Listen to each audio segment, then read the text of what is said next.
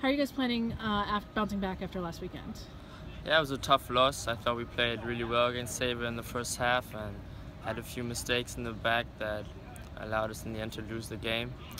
It's important to bounce back. We're 2-2 now, but I think if we win against Notre Dame, it would be a huge step up for the team, especially the first ACC win, and it would just be a really big step for us at beating them. It's going to be hard, but it's possible. How important is it to start ACC season off with a win? ACC is tough, we all know that. Notre Dame count to one of the best teams in the ACC in the past years.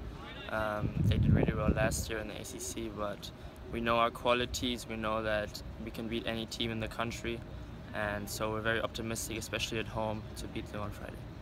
Talk about bouncing back after last weekend.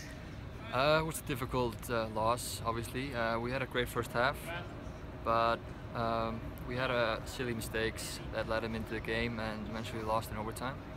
Of course, it's a tough loss, but it's good to have a game on Friday to bounce back on track. Talk a little about what you're expecting from Notre Dame.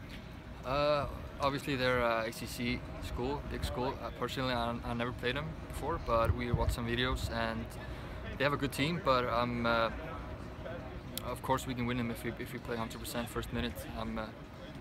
Yeah, it's a huge game for us. We're 2-2 now, and this is our first ACC game, and it's really important to get off a good start in the ACC because we want to win the ACC title, and we believe we can do that.